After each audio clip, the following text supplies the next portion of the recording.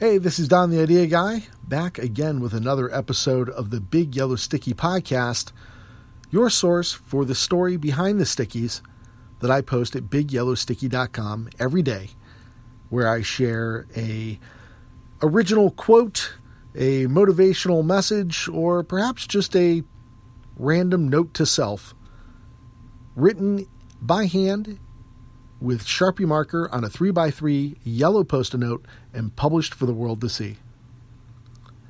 Today is episode 58, and the title of today's sticky is Customer Service Rep. The message on the note reads, "Your customers are your reputation." And here's the story behind the sticky. You are what your customers say about you to other people.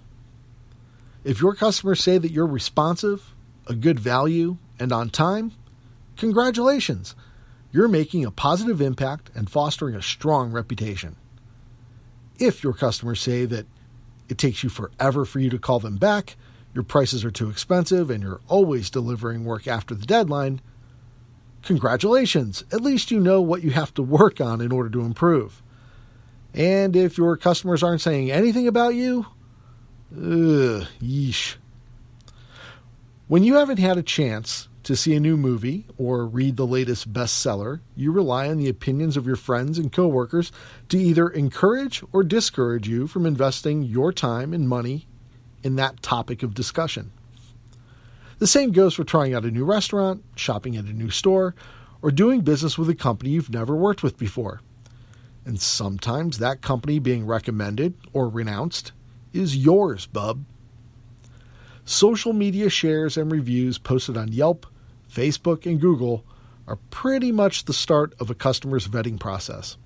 If they find something good about your company, they will dig deeper and want to learn more as they work their way toward doing business with you.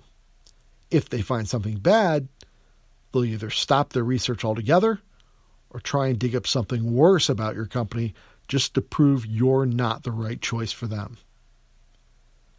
What are your customers saying about you behind your back? What are they posting about you online? Are you paying attention to those new review email alerts about your brand? Have you even signed up to receive those alerts? And what are you doing to reply and recover from any negative reviews? You're a 5-star fool if you're not investing time and effort into fostering 5-star reviews. Thanks for tuning in to this episode of the Big Yellow Sticky Podcast. If you'd like to receive a free email alert every time new content is posted, just go to bigyellowsticky.com and click the Get Sticky link. Once you confirm your email address, you'll begin receiving a daily email that includes a graphic of that day's Post-it note that has been published online and a link to the podcast that contains the super secret backstory behind the stickies, just like the one you're listening to now. I'll be back again tomorrow for another episode of the Big Yellow Sticky Podcast, and I hope you'll be here too. Bye.